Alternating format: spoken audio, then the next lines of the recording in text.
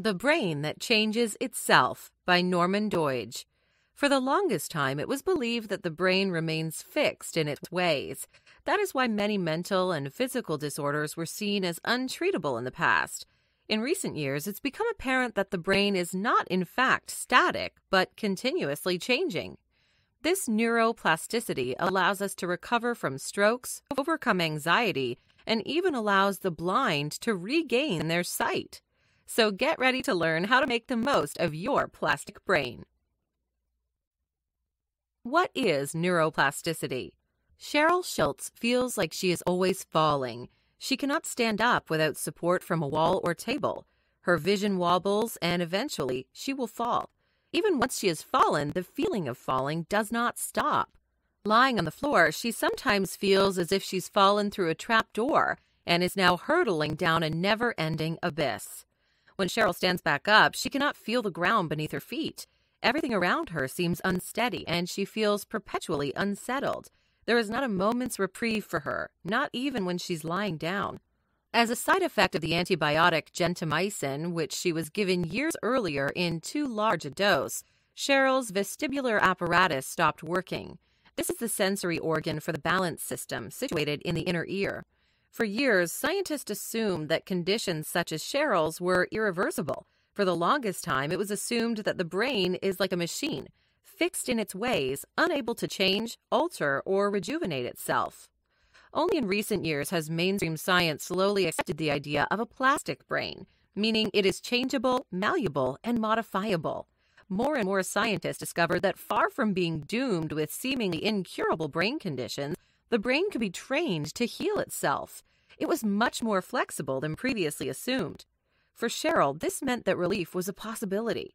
While many with her condition committed suicide, she volunteered to try a new sort of treatment, pioneered by neuroscientist Paul Bacchi-Rita.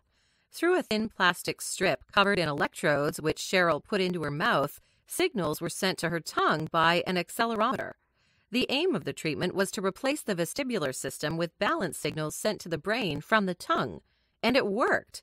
Not only did the effect last throughout the treatment, Cheryl even experienced a residual effect. Her sense of balance was restored for a period of time after the treatment. After a few months of training, Cheryl did not need to excel more. She returned to a normal life. Redesigning the brain. How is it possible to redesign the brain, as in Cheryl's case? To understand how this works, we need to look at the brain more closely. It is made up of neurons, the brain's cells, which form connections with other neurons. These connections are called synapses. Each neuron in our brains is capable of forming thousands of these connections. The connections between neurons are not fixed, as was long assumed. Instead, they're always changing. Unused synapses are abandoned, and new connections are formed. These lead to the creation of brain maps, or areas in the brain that are responsible for certain parts of the body. For example, one area of the brain is responsible for the movements and sensations of the right hand, while the other is responsible for those of the left hand. Interestingly, these brain maps are topographical. Body parts that are adjacent on the surface have corresponding adjacent areas in the area of the brain that is responsible for them. Moreover, these brain maps are unique to every person. They can also be altered. When, in cases such as Cheryl's, one area of the brain stops working, the brain map can be relocated. Paul Merzenich, the world's leading researcher on brain plasticity, demonstrated this in an experiment on adult monkeys. In one monkey's hand, he cut the median nerve. After a few weeks, he returned to map the monkey's brain and saw that when touching the middle part of the hand, the brain map of the median nerve did not light up. But surprisingly, when he stroked the outside of the monkey's hand, the median nerve did light up.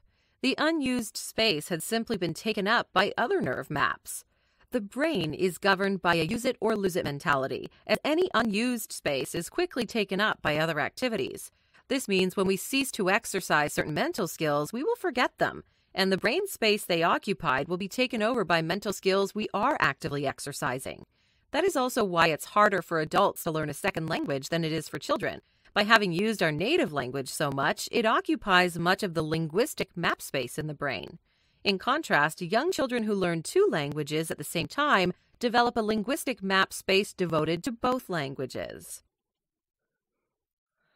Fighting anxiety. Plasticity can not only help to overcome physical disabilities, it can also help to stop anxiety and fight bad habits. One of the most severe forms of anxiety is OCD, obsessive-compulsive disorder. While worrying is a normal occurrence in most people, OCD takes it to a new level. People with OCD cannot stop worrying about things, whether they're in the past, present, or future. This often results in compulsive habits, such as checking the stove and locking multiple times before leaving the house, or washing hands repeatedly. For some people, it gets so bad that suicide seems to be the only way out. In an astounding case, a college student decided to shoot himself in the head, but instead of the bullet killing him, it caused frontal lobotomy and effectively healed his anxiety.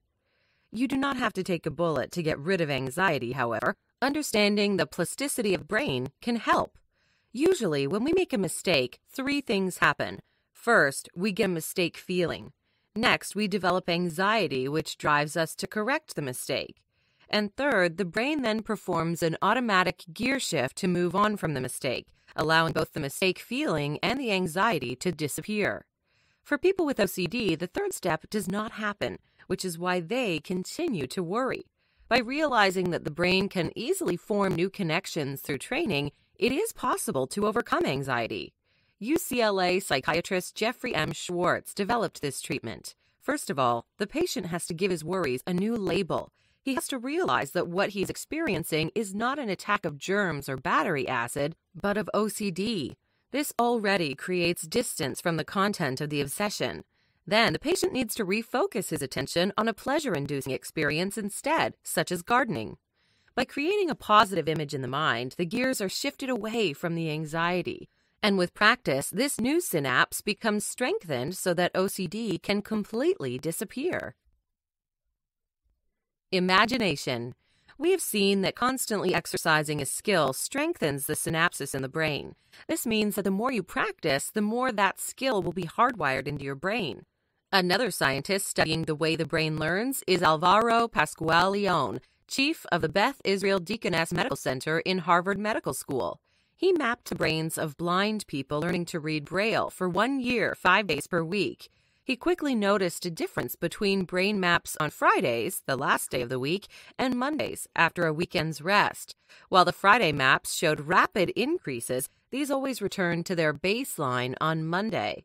Monday maps did not start growing until 6 months into the training, when they increased slowly and eventually plateaued at 10 months.